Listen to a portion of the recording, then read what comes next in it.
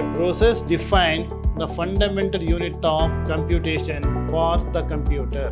And a process is a dynamic entity that is a program in execution. What is the meaning of object program? The source program, it will be converted into object program during program execution. Three types of scheduling queue. One is job queue and ready queue. Next one is device queue.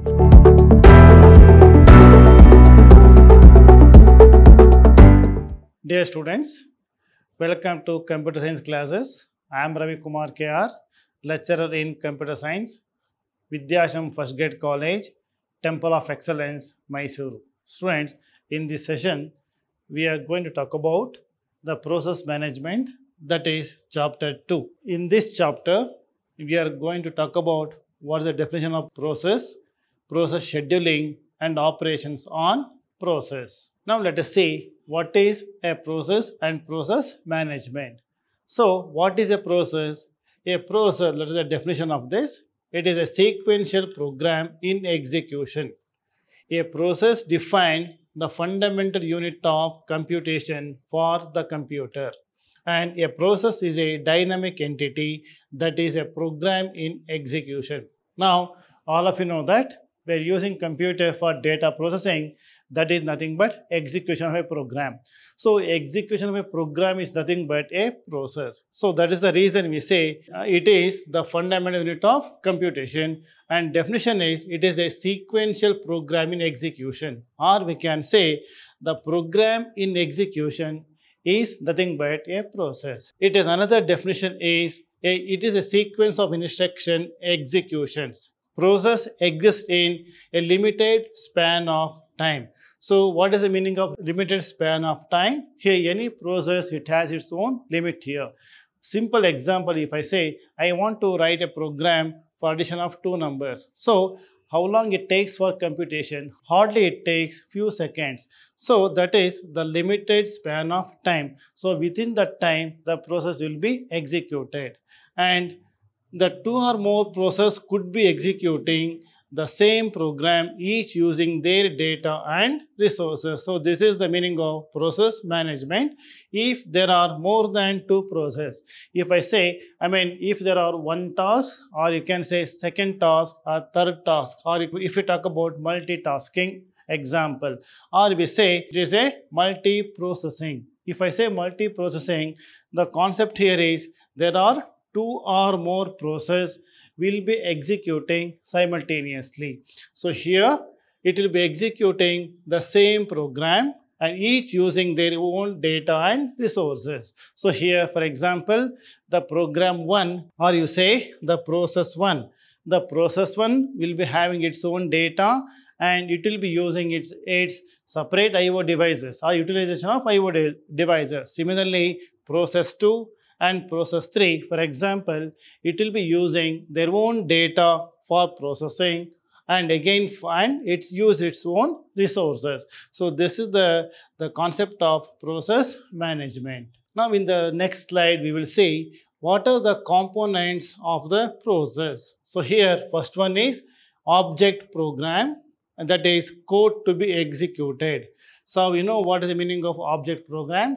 The source program, it will be converted into object program during program execution. So this is object program, and data, this is used for executing the program. So if you want to process the data or execute the program, data has to be given. There's a data and resources. So if I say resources, it can be hardware or software resources. So it has to make use of different resources and status of the process. So it is used for verifying the status of the process. So if I say status of the process, whether it says that the process is running or process is not running, or it will be in halt state. These are the different components of a process. In the next slide, we will see what are the different process state. So here, it is defined as the current activity of the process. So when process execute, it changes its state. So the computer or the processor, it will be identified by its states. So look at the example here. We have different process state. One is new. This is a new, the process that has just been created. So here the concept here is the process has to be created, it will be executed. So this is new is the state. It means that it just process will be created.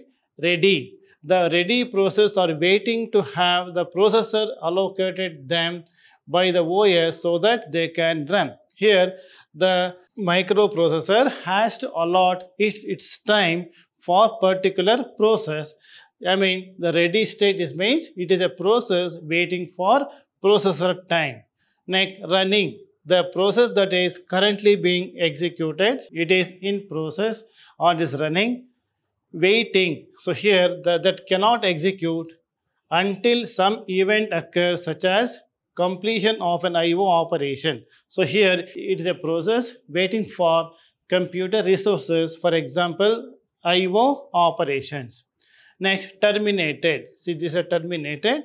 A process that has been released from the pool of executable process by the operating system. See, once the process has been completed, then it has to be terminated. Here, first step is we have to create the process. That particular process has to be terminated at one point of time. See, these are all different state of process. In the next slide, we will see what is PCB or process control block. So here each process contain process control block, that is PCB, is the data structure used by the operating system. So this is the structure of PCB, and here you can see the pointers and process state. So this is what you have seen in the previous slide. It can be any of one of the state, process number, program counter, CPU register, memory allocation, event information, and list of open files. See, these are the components of your PCB or process control block. Next concept is process scheduling. So what is process scheduling? It is the activity of the process manager that handles the removal of the running process from the CPU and selection of another process on the basis of the particular strategy. So what is the meaning of this? Here, as we have seen in our previous slide, if there are more than one process to be executed or running, in that case all the process or will be in a pool or in a queue. So here the process scheduling is the concept that the process manager handles the removal of the running process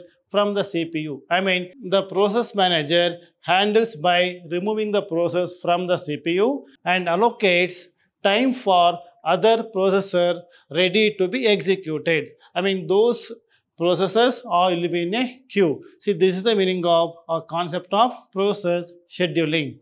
And here, process scheduling queues. So here, the OS maintain all PCB in process scheduling queue. That's what I told you just now here. All the process to be executed, if there are more than one process, it will be in a queue. It maintains a separate queue for each of the process states, and PCBs of all process in the same execution state are placed in the same queue. See, this is how the process scheduling takes place. Here OS, the responsibility of OS is to maintain the responsibility of operating system is to maintain all the PCBs or the process of scheduling a queue. This is process scheduling. Here the OS maintain three important process scheduling queues. Here there are three types of scheduling queue. One is job queue and ready queue. Next one is device queue. So what is job queue? Here this queue keeps all the process in the system. So this is the first queue, job queue. It is going to keep, maybe it is going to store all the process of the computer system. Now ready queue, this queue keeps set of all the process residing in the main memory, ready and waiting for execution. A new process is always put in this queue. So this is the ready queue. So here it contains a process, it will be ready to be executed. And device queue, the processes which are blocked due to unavailability of an IO devices constitute this queue. What is device queue? So here, if there are more than one process in a queue, and here all the process may not get the resources like IO devices or some other devices for execution. So in that case, so the few processes will be blocked because of unavailability of the IO devices, and those type of processors are in a list that is called, or in a queue that is a device queue. In the next slide, we'll see schedulers. See what are schedulers, and here the process migrates among the various scheduling queues throughout its lifetime. The selection process is carried out by appropriate scheduler. So here the one more concept is schedulers, means the process migrates among various scheduling queues. We have seen in the previous slide scheduling the process schedulers. So in that case, so it is moving from one to another schedule based on some appropriate scheduler. So there are three types of schedulers. One is short-term scheduler, that is another name is called CPU scheduler. Long-term scheduler, it is called job scheduler, and medium-term scheduler. See, these are all different types of schedulers. In the next slide, we will see what are CPU scheduling. So, in multi-programming systems, the operating system schedules the process on the CPU to have the maximum utilization of it, and this procedure is called CPU scheduling. So what is the meaning of CPU scheduling? The operating system, it keeps the CPU or utilization of CPU to the maximum extent. That is the concept of CPU scheduling. So the OS uses various scheduling algorithms to schedule the process. CPU scheduling, the concept here is the operating system, it keeps the CPU busy, or it looks into the maximum utilization of CPU. That is CPU scheduling. There are types of scheduling algorithm. So one is preemptive scheduling, and next one is non-preemptive scheduling. So in preemptive scheduling, it is used when a process switches from running state to ready state, or from waiting state to the ready state. So what is preemptive scheduling? Here the process is switch over from one to another, like from running state to ready state, or from waiting state to ready state. This is the definition of preemptive scheduling. Next one is non-preemptive scheduling. Here, when the process terminates, when a process switches from running state to waiting state. See, here also another type of scheduling is called non-preemptive. Here the process when terminates or switches from running state to waiting state. So these are our two different types of scheduling algorithm. Now let us see what are all different types under preemptive scheduling. So here preemptive scheduling, one is priority scheduling, shortest remaining job first, longest remaining job first, and round robin scheduling. See, these are all different types of scheduling. Under non-preemptive scheduling, first come first serve, shortest job first, longest job first, highest response ration next. See, these are all different scheduling under non-preemptive scheduling. In the first come first serve algorithm, it is the simplest scheduling algorithm where CPU is allocated to the process in the order of arrival. So whichever the process is first in the queue, that will be given the priority. The CPU time will be allotted to the first processor or first process in a queue. That is first come first served algorithm. Second one is short-term first scheduling. Here it associates with each process the length of the letters next CPU burst. The process which takes the less time for execution, that is shortest job first scheduling. Here the amount of time the process required to complete the process is referred as burst time. So this is the burst time here. So based on this, it will be executed. Now this is another one. Next one is priority scheduling. So what is priority scheduling here? See, allocated to the CPU time is allocated to the highest priority of the process from the ready queue. So ready queue, we know the state of the process in the previous slides. So the CPU time will be allocated to the process which are in the ready queue. See, these are all different types of scheduling algorithm. Next one is round robin scheduling. Another type of scheduling. Here, the time sharing system use the round robin algorithm. Time sharing system. So here, use of small quantum allows round robin to provide good response time. And in round robin scheduling, CPU select the process from the ready queue. So it is also select the process from the ready queue, a ready queue where the process are ready to be executed. So the implement of OR scheduling, ready queue maintained as a FIFO queue of the process, that is first in, first out. There the concept is, what is the queue here? FIFO stands for first in, first out queue of the process. And the CPU scheduler picks the first process from the ready queue and sets a time to interrupt after one time quantum and dispatches at the process. So this is how the round robin algorithm, or this is round robin scheduling. In the next slide, we will see multi-processor scheduling. See, what we have seen in the previous slide, it is process management or process scheduling. Now next concept is multi-processor scheduling.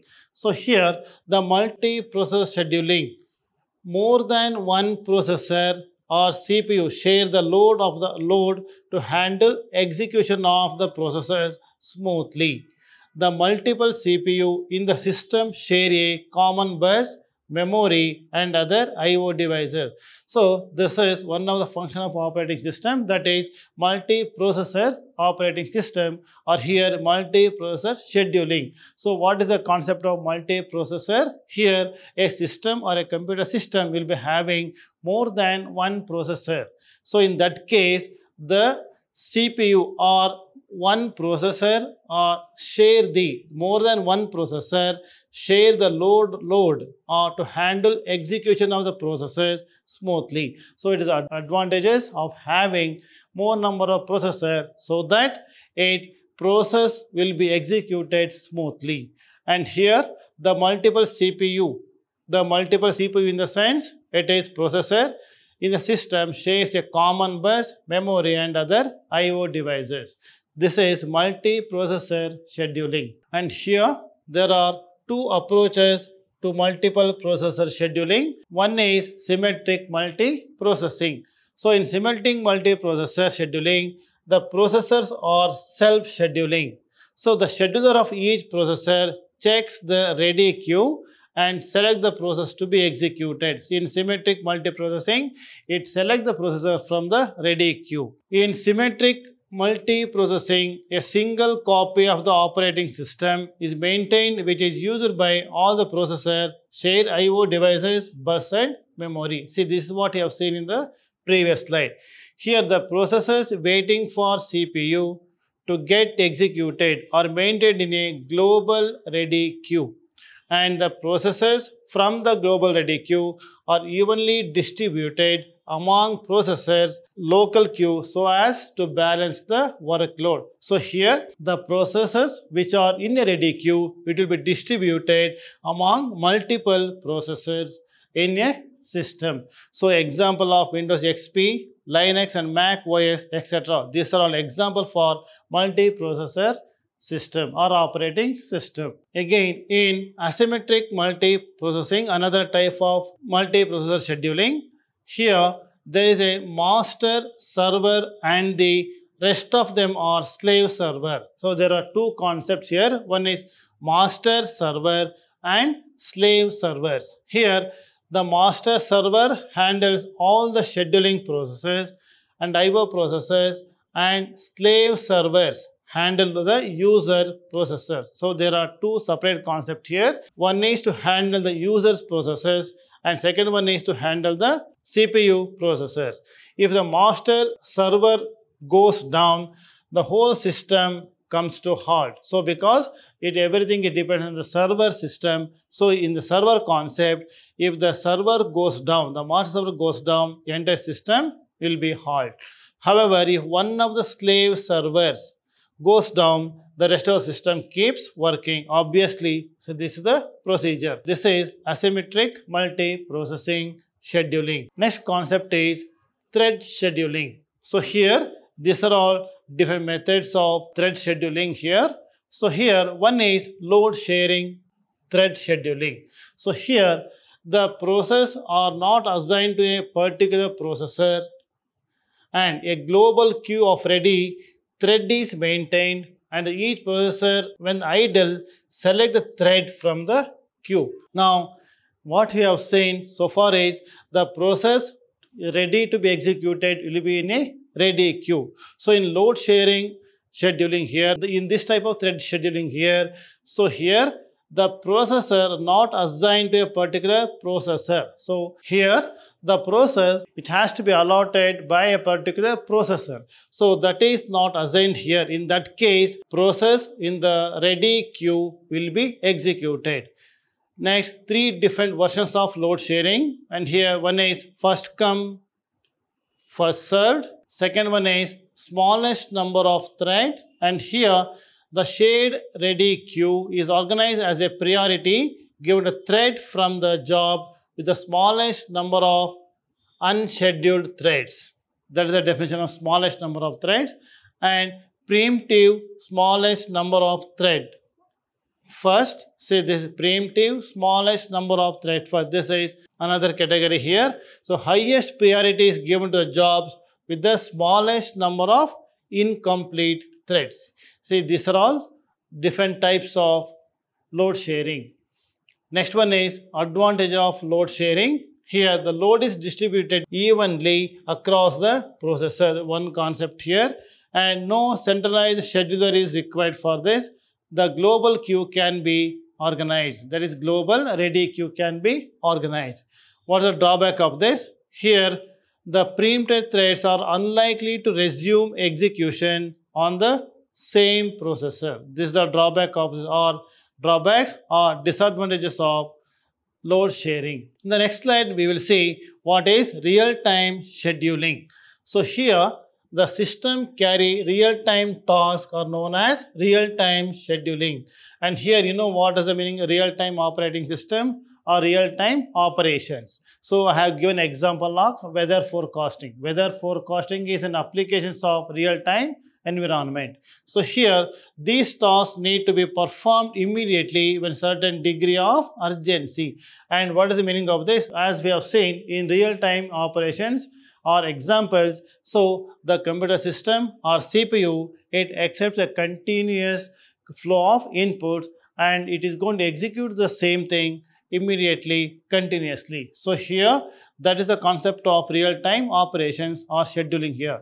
So the real-time tasks or jobs are the tasks associated with quantitative expression of time. This quantitative expression of time describes the behavior of the real-time task. All the real-time tasks need to be completed the deadline. I mean, it has to be. So in real-time scheduling system or operating system, the particular job, it has to be executed within a given amount of time. So suppose if the system don't get a proper response from the I/O devices, so in that case, the particular process will be halt.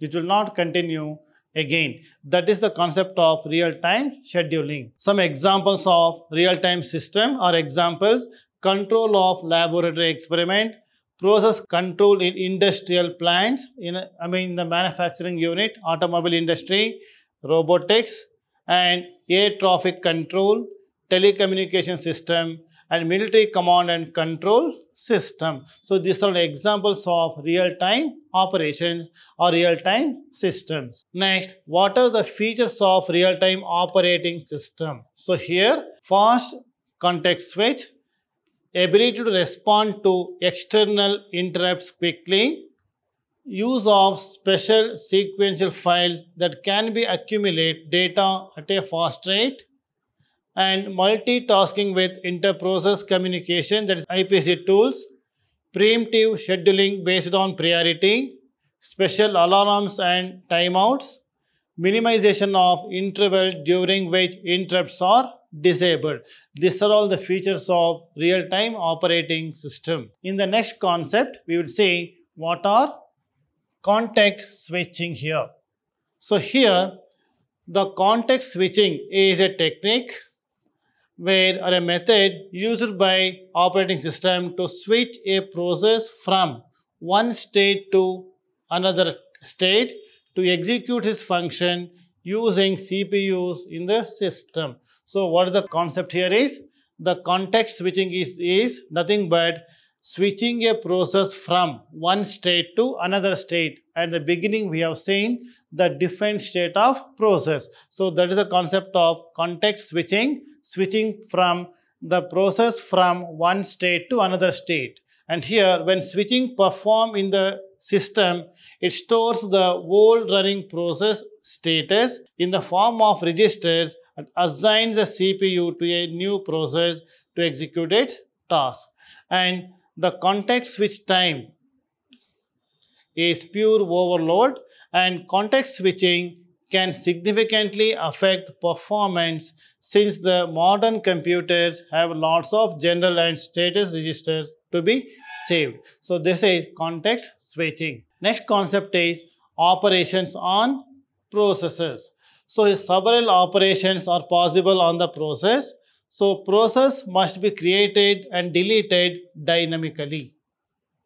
And OS must provide the environment for the process operation. So this is another important applications of or functions of operating system, that is operations of process. So here there are two major operations. One is creating a process and terminate a process. First one is create a process. So what is the meaning of create a process? Here the operating system creates a new process with the specified default attributes and identifier.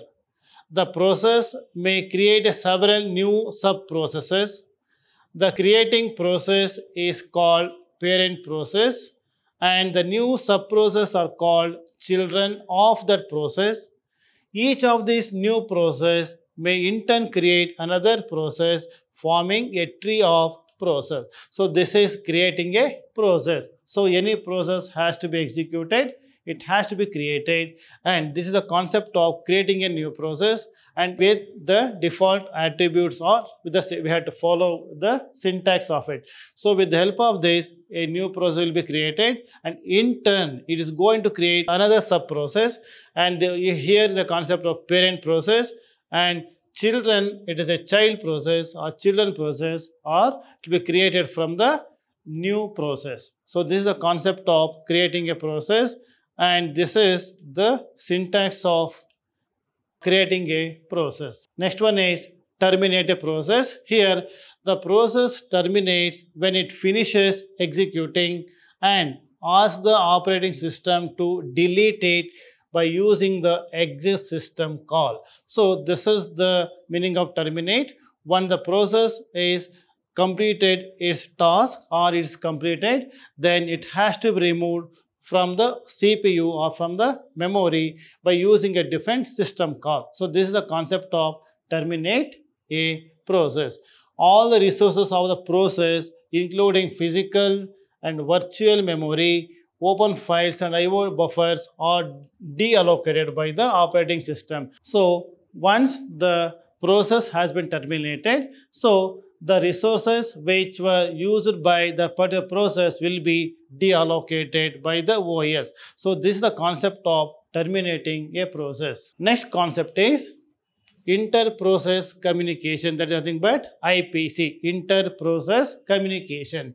So it means that the process to communicate with each other while they are running. So another concept is inter-process communication. So if there are more than one process are executing or running in a system, and all these different processes are communicating among themselves, that is a concept of inter-process communication. So it allows process to synchronize their action without sharing the same address space, and is particularly useful in distributed environment where communicating process may reside on different computers connected with a network. So this is the concept of inter-process communication. It is possible even in computer network. And here there are two fundamental models of IPC. The one is message passing, second one is shared memory system. These are the two models. So what is the message passing here? In the message passing model, the communication takes place by means of message exchange between the cooperating process. So, by passing the messages, it is going to communicate, that is message passing, and it is useful for exchange of smaller amounts of data because no conflicts need to be avoided here. So this is advantage of message passing, and it is possible to share a small amount of data. So message passing is also easier to implement in a distributed system than shared memory system. So this is message passing. Next one is shared memory systems. So shared memory region resides in the address space of the process, creating the shared memory segment. So if you look at this diagram here, see this is a process A, process B, and this is a message queue, and this is a kernel. And process A, process B, this is a shared memory. So this is what here, shared memory region resides in the address space of the process, creating the shared memory segment. Other process that wish to communicate using this shared memory segment must attach it to the address space here. Now, they can exchange the information by reading and writing data in the shared areas. And the process are also responsible for ensuring that they are not writing to the same location simultaneously. So, look at the diagram here. See, this is what we are talking about, shared memory location. Any process to be exchange the information data, it has to be in the shared memory, or it has to attach to the shared memory space. So this is the concept of shared memory system. Student, in this session, we have discussed about the process management in detail. Now, in the next session, we are going to talk about CPU scheduling. Thank you so much.